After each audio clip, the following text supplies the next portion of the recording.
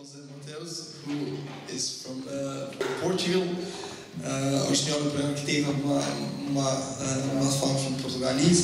Gjithashtu është edhe themeluesi edhe një prej drejtuesve të Triennales Lisbonës.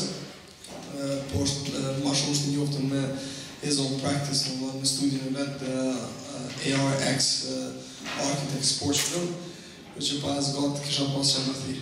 Jose, please.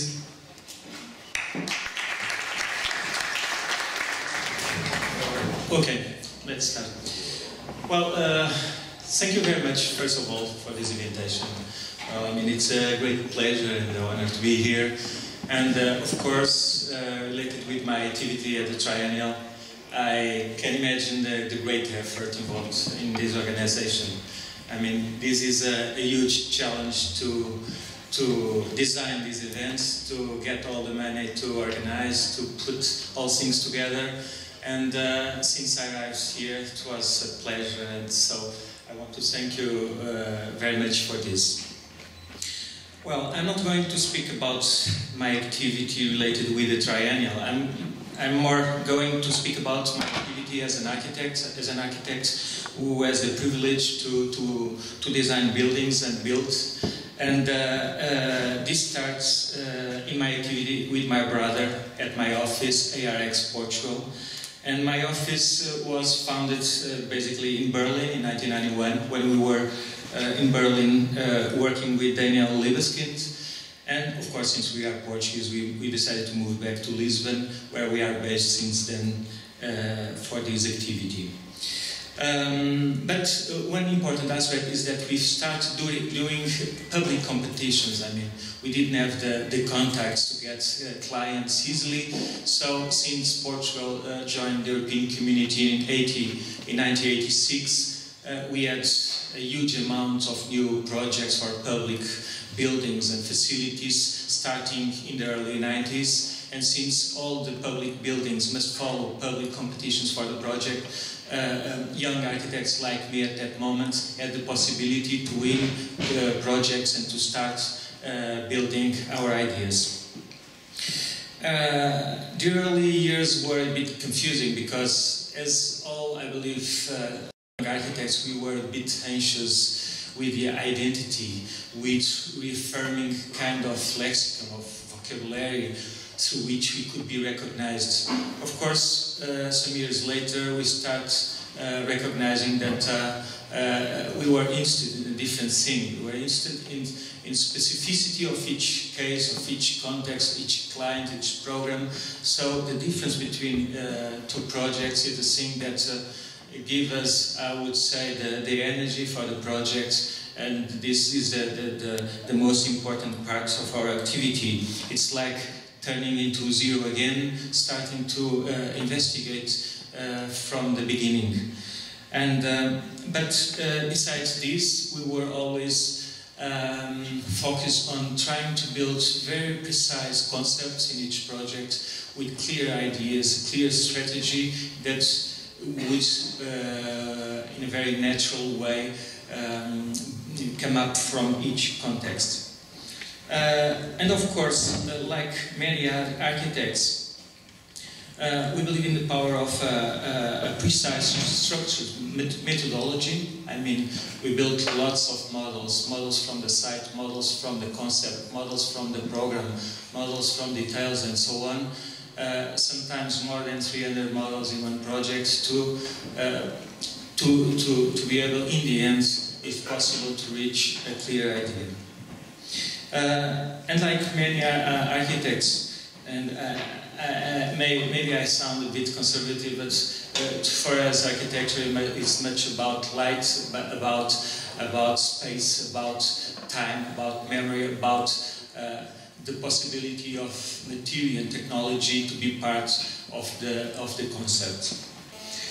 My presentation today is going to go through 6 different projects, 3 houses, and through these 6 projects I believe that the idea that architecture is about the possibility of transformation, but transformation controlled by maybe an almost obsession to find the fundamentals for that transformation, with a sense of a poetical approach.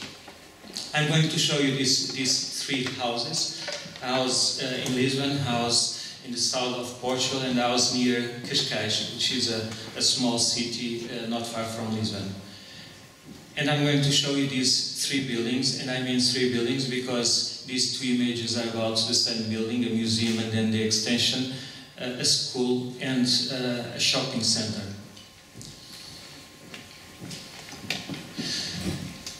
The house in Juzu. Juzu is, I would say, is a suburb of Cascais, this small city that is located 15 kilometers far to the west from Lisbon.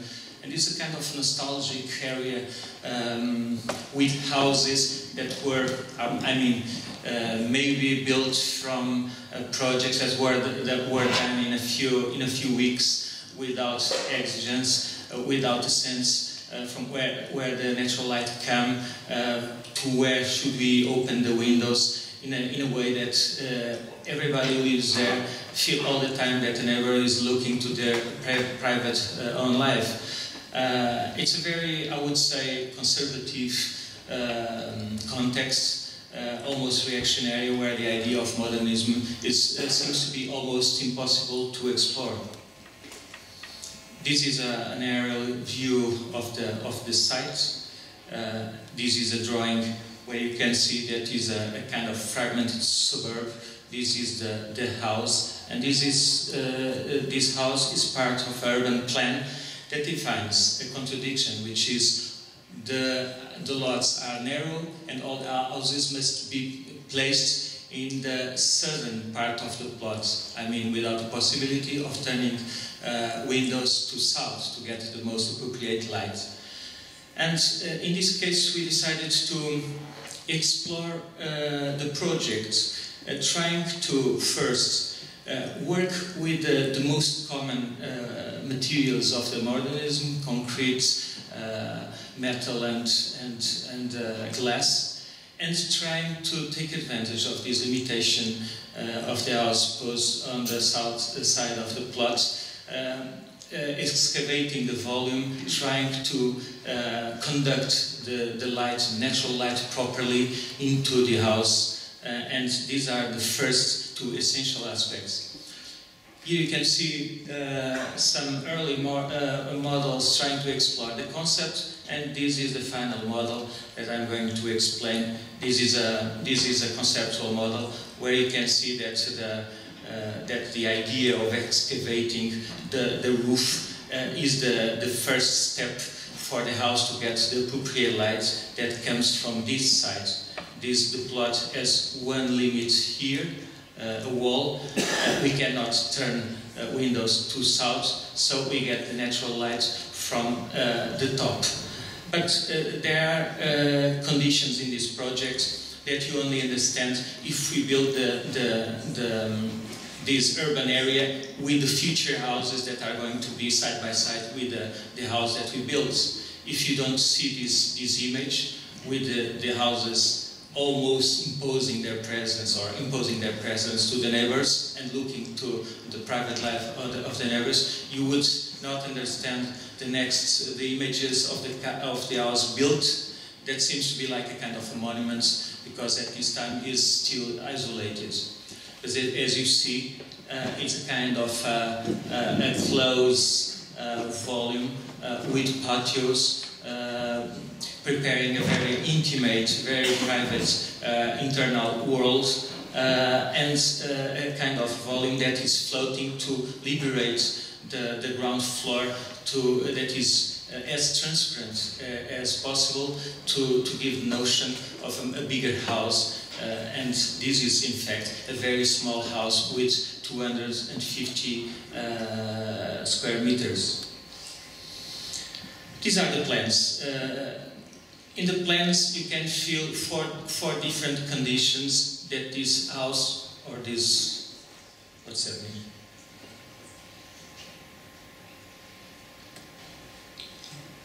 Okay. We have an underground level, which is a space with natural light coming from excavations around around the internal space. This is one excavation. This is another. This is another. The ground floor is a social area where we decided to take out the limits. I mean, the limits are made in the biggest part with glass, creating the idea that the house is bigger, and the limits are not these walls around the house, but in fact the walls that configure the plot. The third floor is the bedrooms area, is where the house is in fact close to the interior, to the intimate spaces that are this main big patio and this smaller patio for the parents' bedroom.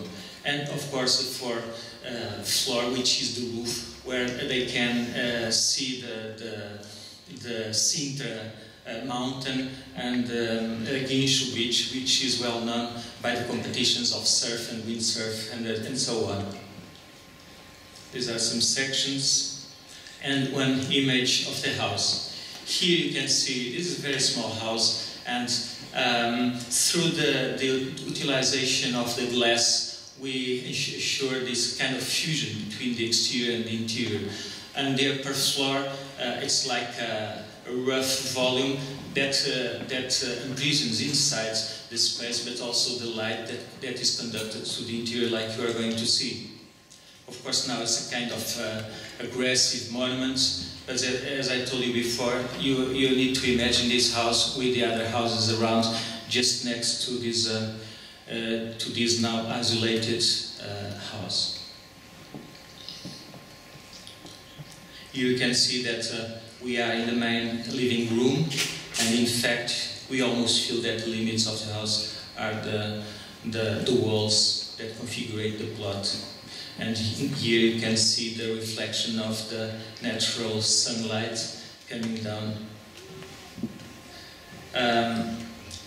In the interior, some compartments don't hit the ceiling in order to produce this idea of continuity and fluidity of the space to grow the main areas of the social area. And here you can see an image of the kitchen, which is almost airplane, I don't know the name, the place where is the pilot, very small, but grows by the utilization of the glass. The underground floor it's a space where you don't feel trapped, because it always has natural sunlight coming from the excavations, the small patios around. And this is the main patio on the upper floor. You see here the doors for the bedrooms and the patio. I imagine this patio with the tree that is coming from the garden, crossing the architecture and furniture outside in a very friendly atmosphere. That is now the case because the owners built this house to sell, to negotiate, to get money. In the end, they decided to live in this house, and they sold their own house. This is the stair for the roof, which is a kind of a belvedere, and this is the view that you have upstairs. And here you can see the nature of the section of the house where we try to create a complex possibility of views or cross views between upper and top floors. The house in Pusanco, it's completely different. It's even smaller. It's a 200 square meters house.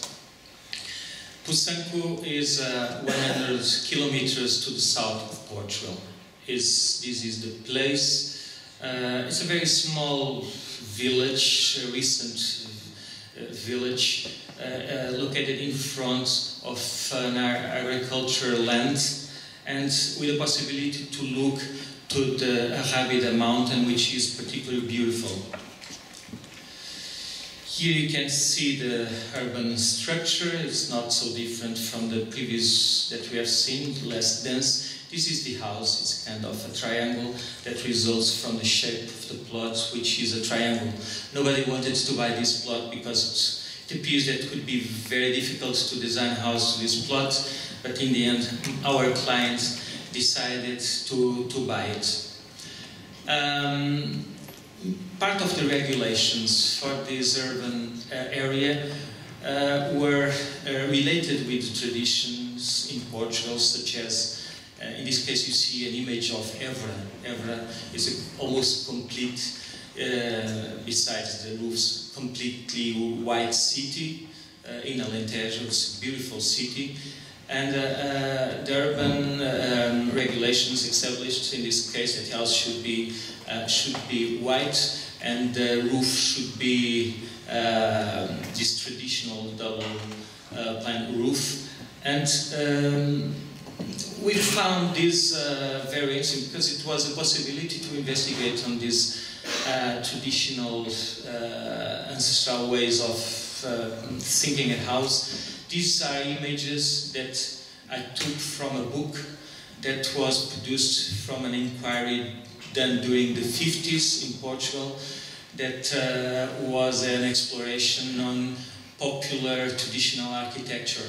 This big inquiry involved many of the most famous architects and was a success in terms of edition. Many architects of my generation and the previous generations read this book, and this operated a big influence in the contemporary architecture in Portugal. So that's the reason maybe why Portuguese architecture is so attached to the most important aspects of the traditional popular architecture.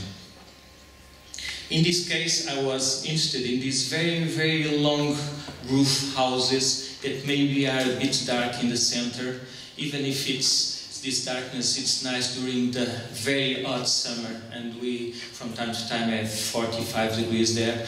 But then a kind of abstract volume with small excavations to get sunlight to the interior. And in terms of the exterior material, we have in the south of Portugal this technology, which is the mud architecture covered with clay that I found also here in Kosovo. But this is, I would say, the material that covers 80% of the houses in the south of Portugal. At least it used to cover the popular houses. So, starting in this project, this conceptual model shows somehow the idea of house came up. White house with a roof like this, the triangular house, and then a very, very crucial aspect. I mean, the entrance, which is this side of the house, is facing the road with the cars, but it's south from where we can get the natural sunlight. But on the other side, we have the fantastic view of over the agriculture fields and the mountain. So the result is a kind of a negotiation between the need of the natural light and the idea of facing the fantastic view to the mountain and to the agricultural fields. These are two very simple plans. This is the ground floor, this is the entrance, the road with the cars, and this is the social area with a small kitchen, and this is the area for the kids in a small patio in the middle of the volume. On the upper floor, another room, bedroom for the kids, and the main room, and here in the room for the guests. In these sections, you can understand the essential. It's a house that goes from a recognizable traditional type to some more free in terms of design space. And here you see that the side of the road that is on south is from where we get natural sunlight to the house. Here is an image taken in the internal patio. And this is the view from the roads. Many people find this house a bit weird. I mean, they ask me why the house doesn't have windows. But the house has windows, but facing the fantastic view, not facing the cars. On this side we have the voids trying to capture the light to the internal spaces. This is a view from the agriculture lands. You can see the house facing and looking to the fantastic agriculture fields. It's a kind of house with two different faces, like the space is a connection between these two different and opposite faces. But sometimes seems like a very, very humble, small, traditional house.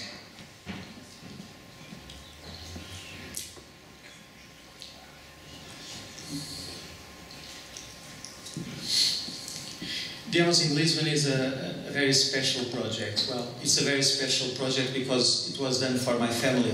So it has a different meaning. Not only to me, but also because I had the first opportunity to do a house in Lisbon. Inside the city, you can see some images of Lisbon. It's a marvelous city. And a city where I feel that it's to me, a challenge to do something. I wouldn't say that I feel anxious, but I feel that is something that we cannot fail. We must do our best in our city. And the history of the city, well, first, before the city, the history of the city, the location. This is the parliament. This is a big garden in front of a 17th century church, and between these two gardens my plot is over here in a very dense street. Here you can see the plot. It's very narrow with a small garden facing south, and since it's a hill, has the possibility to gain a fantastic view over the city and the Tagus River. These are two images of the existing house. It was this small house, and it was a house built in the beginning of the 20th century, and during the 30s they built this on the opposite facade, which was in ruins, so I decided to demolish and start in a certain level again. When I was doing the project, of course I thought that it would be a contemporary house. I mean, a house done by or thought by an architect who lives now, but in which I would like to work with the most common and part of the DNA of the architecture of Lisbon. One of these DNA aspects is this white stone called lios, that is utilized in the monuments, stairs and monuments in general, palace and so on.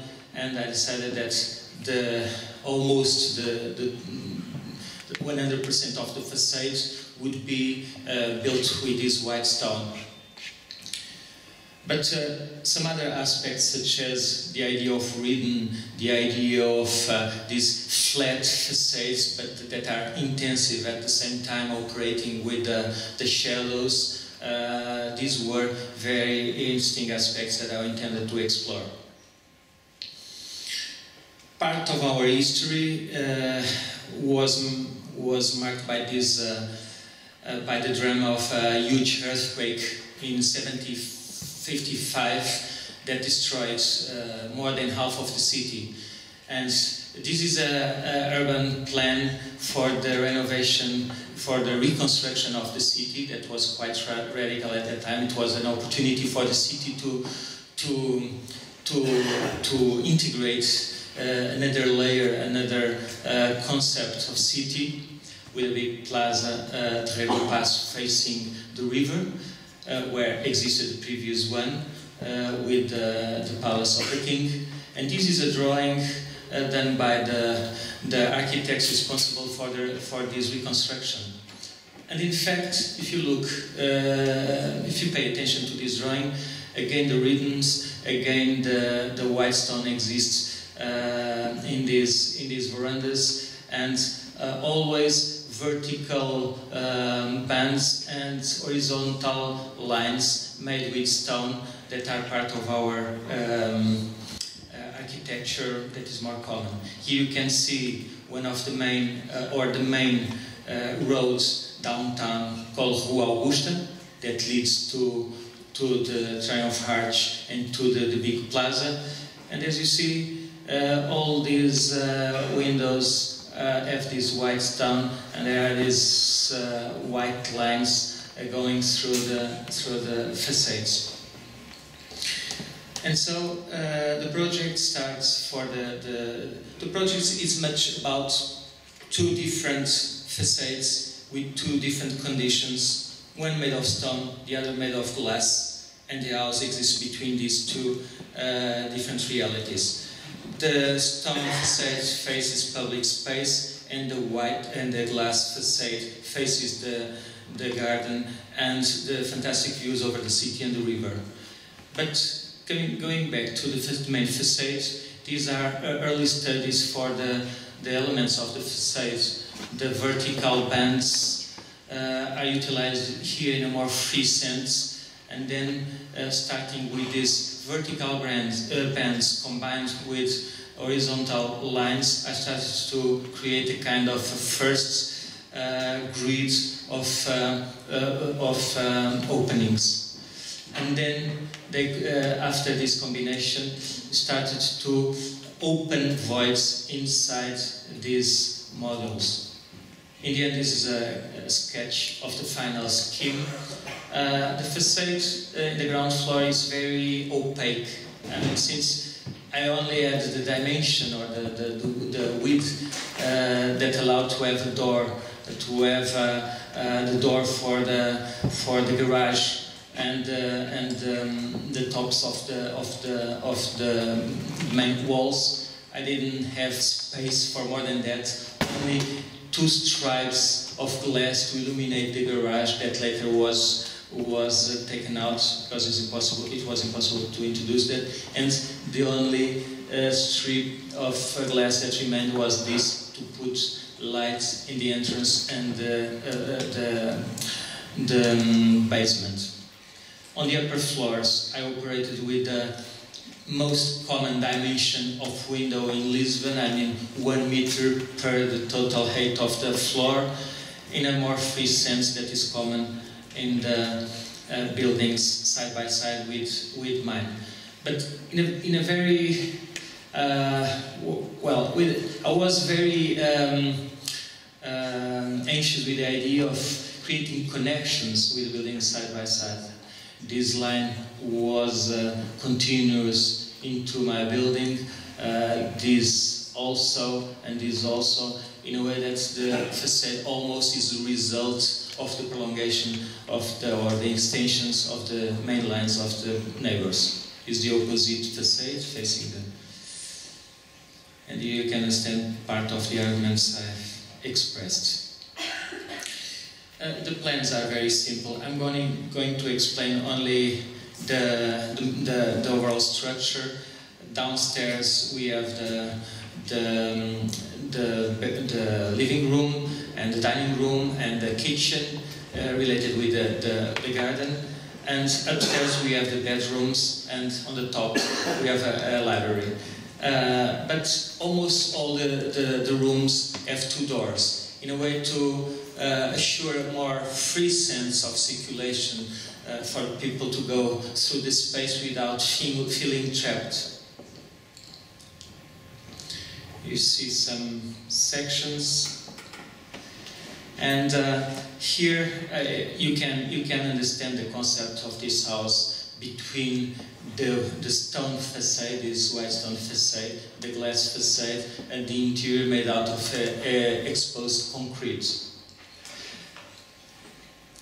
And on the ground floor, this this more friendly pavement of the garden, and on top to work with the traditional materials, these kind of stones of tiles and bricks that gives the roof the same color of the common roofs in Lisbon.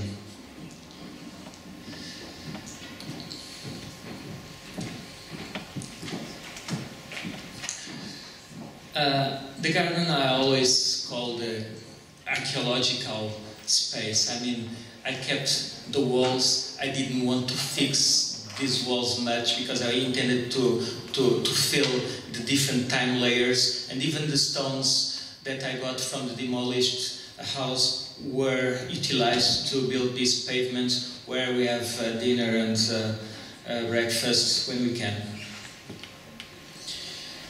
And then the interior is a kind of a concrete structure. I mean, after we finished the structure, the space was more or less defined.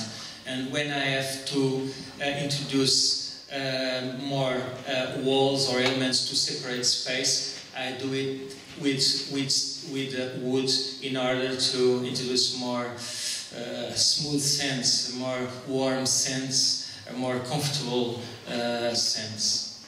This is an image of the living room, and that was the window of the living room facing the garden. Some details. I intended to use very rough materials.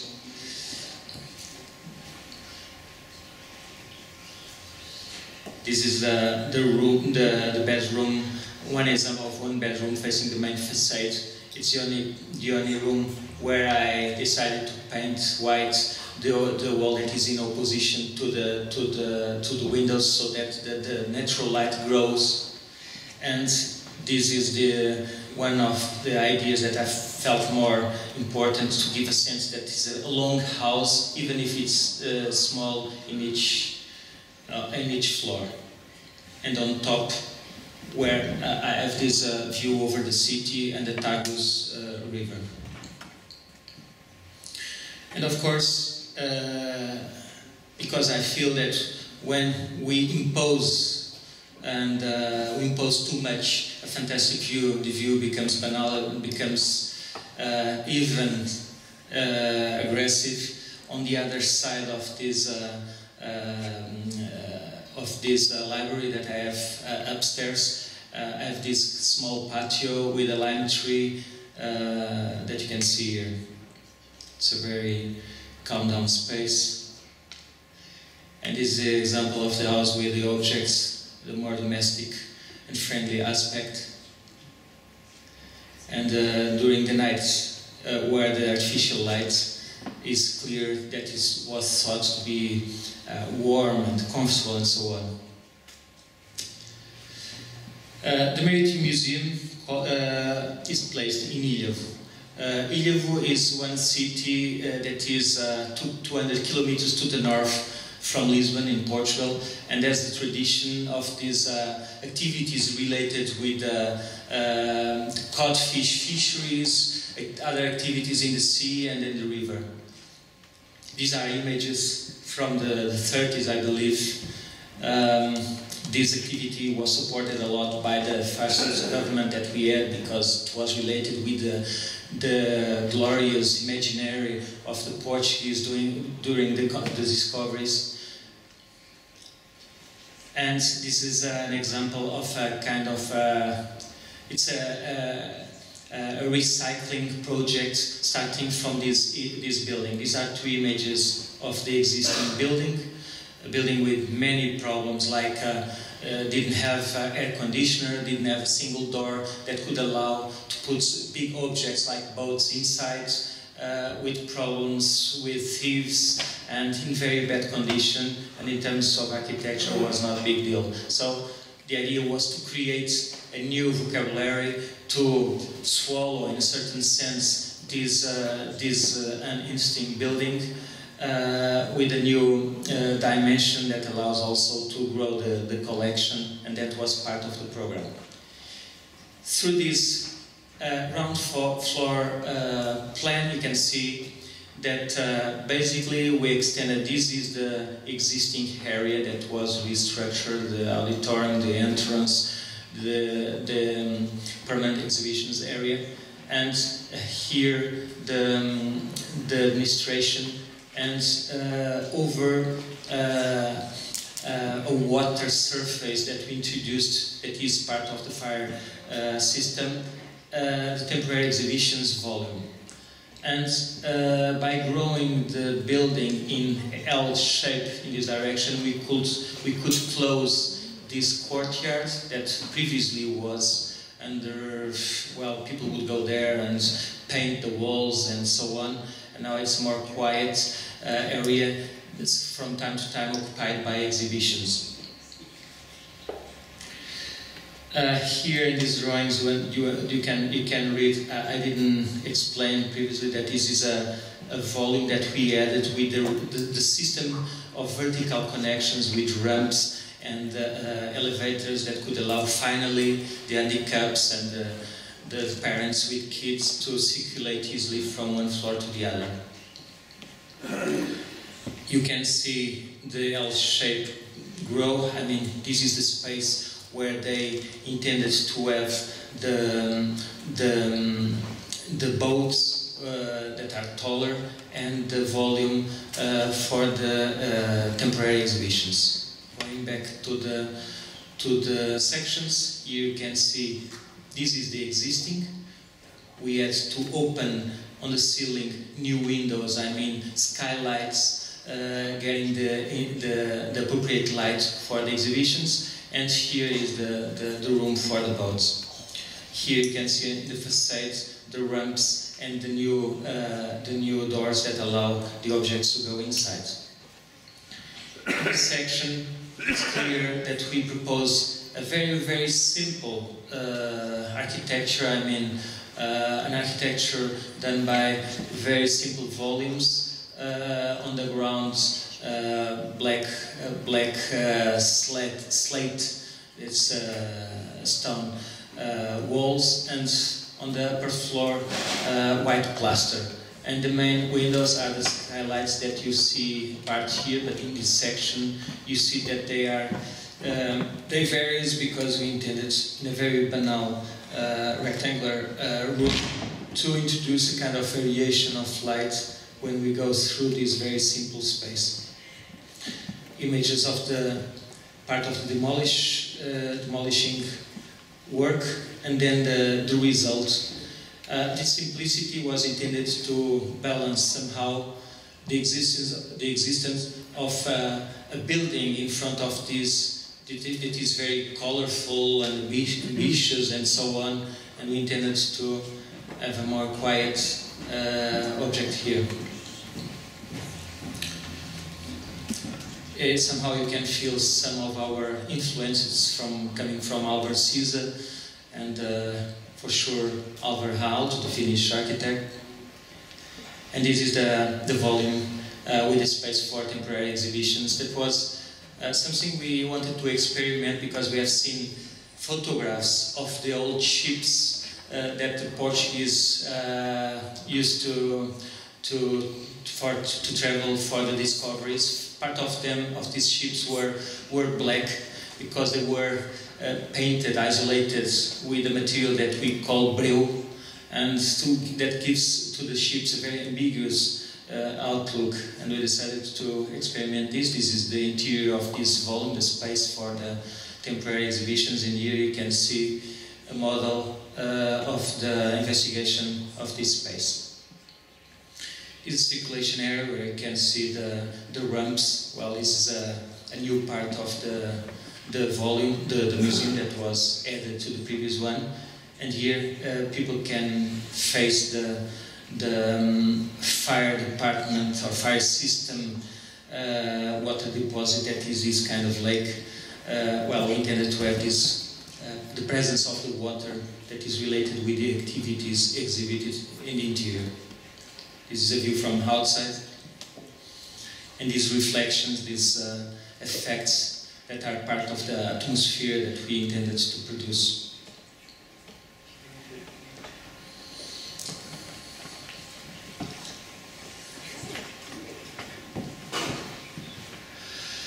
10 years after we finished this construction, we were contracted to do a project of an extension. This extension was supposed to be an aquarium of codfish, because the Portuguese know a lot about codfish, but many Portuguese never saw a fish, a codfish, a live codfish. And of course, a codfish, it's not a triangle like this one, like a sole. This is a codfish, salted and dried. This is a live codfish. And in terms of urban reality, the idea was to connect different programs. This was the existing museum. This was a school that was supposed now to be utilized by firms related with sea activities, and here would be placed the aquarium. So the program is much about connecting these three buildings, taking people through a journey across around the new aquarium that is going to be placed here. Like the majority of our projects, we start doing these very, very small models with the program, and by a sequence of closing and bigger scales, we conquer the idea and we define the idea with more precision, step by step.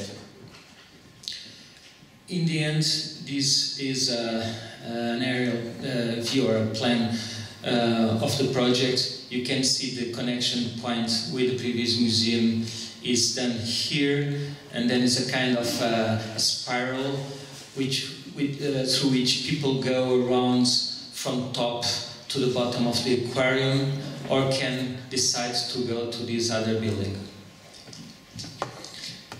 This is a model where the building is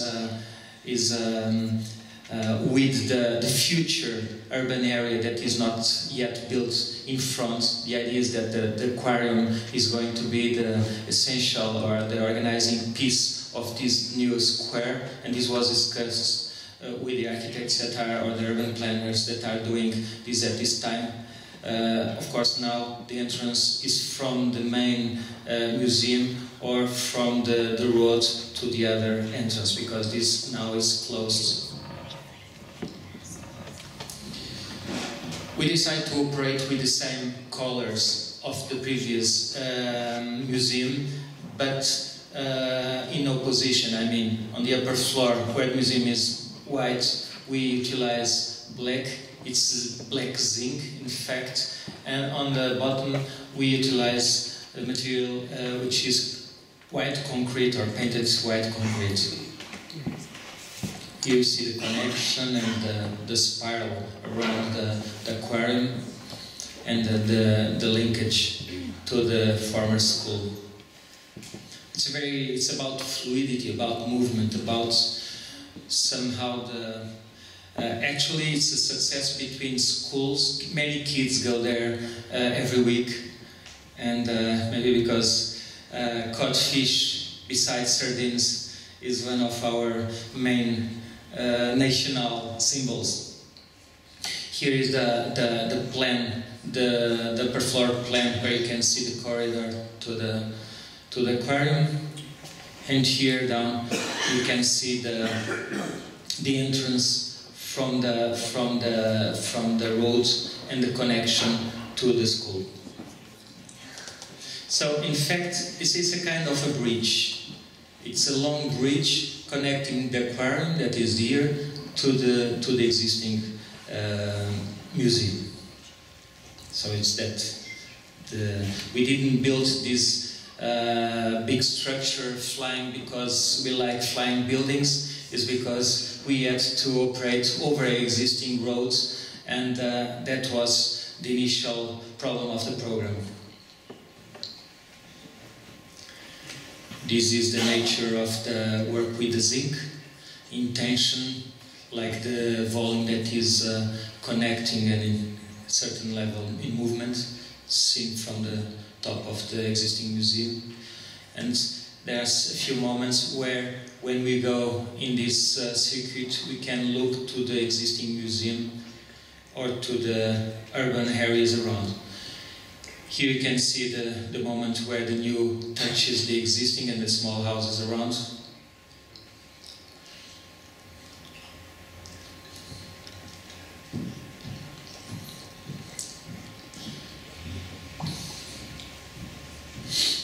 And here you can see that somehow the existing and the new built a whole.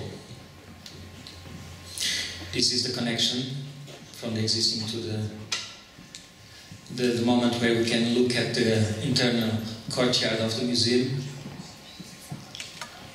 and then progressive trip in the direction of the aquarium.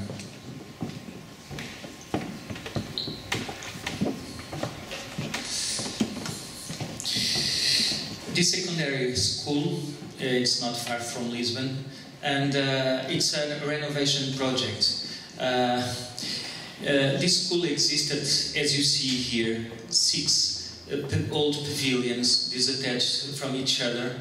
There was no sense of an object, of a building. This was a collection of pavilions in different heights, and side by side with the sports pavilion. And side by side with a highway, and this is of the urban aspect where this school exists. These are images of the existing buildings. We only decided to demolish this pavilion and one of the 6 because we found somehow that these kind of stiff boxes, very precise boxes, could be appropriate by renovation to introduce the more repetitive rooms like classrooms, labs, and so on.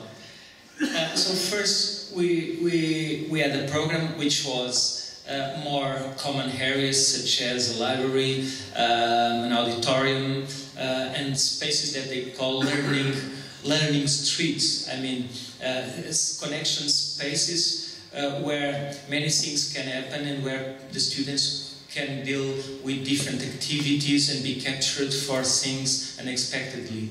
And so we decided to utilize this new program like a very plastic, a very flexible structure that would connect the stiff and disattached boxes. Even to an handicap would be impossible to connect from one pavilion to the other, and by this strategy all the students can go easily from one floor to the other. These are some experiments we did, but in the end it's much about this relation between the mathematical boxes and the more fluid and free space that connects the boxes. Here you can see the existing pavilions and the new structure, and the patios or the voids between the pavilions where people can stay or can experiment agriculture, and here a bigger open area to play. And of course the introduction of a sense of limits of the building, but always open with entrances, not a very rigid limit, I believe. This is a aerial view and the entrance.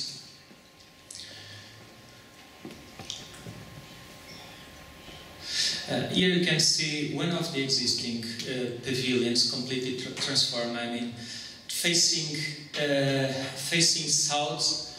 The windows are very simple strips like this one. Facing north, we transformed the upper window to introduce more light to the labs.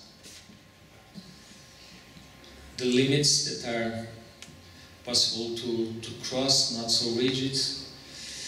the internal patios and the relation between the learning street and the main patio. This is the interior of the existing pavilions now as it is after the renovation.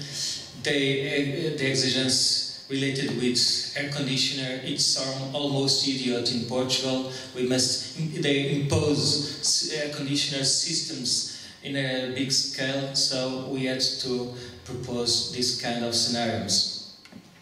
And then the aspect of the internal space that are fluid and informal and somehow free. This is the last project that I'm going to show you, and this is a very interesting project in my career because we have refused twice to do this project because we had a kind of ideological problem with this project, because we don't like these mega structures, commercial structures close to cities that are really aggressive to the existing traditional commercial shops. But in the end, after 2 tentatives of the Dutch clients, we decided to accept. They dismissed 2 English companies that were doing the project, and we have negotiated with them that our ideas would be in fact followed and respected, because these processes with big labels like H&M and Zara and others are really aggressive, and the architect loses a lot the power to control his work in the middle of this, especially if the construction is delayed. Everything in the end is done without the control of the architect. So after we have the guarantees that they would respect our work, we decided to start. First we intended to be only as conceptual advisors, but in the end, after a period of involvement of us in this process, we did the majority of the project. And this shopping center is located in front of a highway that links Lisbon to Sintra, which is a village 20 kilometers far to the west.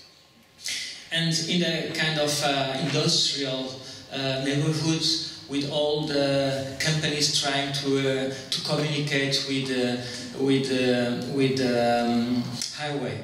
And so this, of course, is also a big issue, a big question to explore in a commercial area. We did this photograph, of course, it was related with this book that everyone knows, The Learning from Las Vegas of Robert Ventura and Denise Scott Brown. And that this was the first question, how this building would relate with this highway, with the people that is going to travel every day. More than 100,000 people cross this highway to Lisbon, to work in Lisbon. Another important aspect was that the building is here. It was an existing supermarket that would be refurbished, and a new addition would complete the design of the building. And from there we could have an alignment, a contact, visual contact with the palace in Sintra, which is this fantastic building that you can find there. These are some early schemes. You can see what existed. Part was to be demolished, this part, and then part was to be an addition. When we came up to the project, we had to start from the project that the English firm was doing. So we had to, step by step, build a different approach. This is the model of the existing project, and these were different attempts of our office to create a new reality starting from that. But then we realized that another aspect that is crucial, that interested us to investigate, was the shopping mall, the corridor of the shopping center. The idea of someone that maybe feels lost. Maybe if we could create very strong concepts to each corridor, to each mall, people can easily understand where they are, and they can remind, even when they are out going home, they can have a clear idea where they were. I mean, at the same time, creating the possibility that the space, internal space, resists to the labels that are going to be introduced with the shops. So this is a model that was done after that conceptual sketch with the different malls.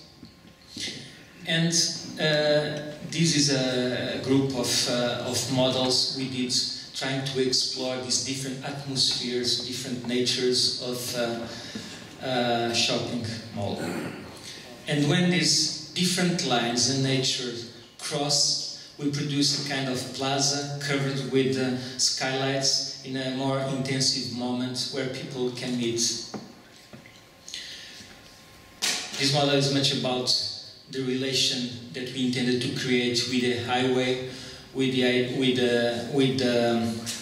name of the village Sintra, and the hyperstructure that puts this in relation with the highway. This is one of the final models where you can see the highway is here. This is the main entrance related with the highway, more in terms of visual communication. And you see the roof crossed with these skylights, introducing the natural light in the shopping malls, and the future garden that is going to be built on this top.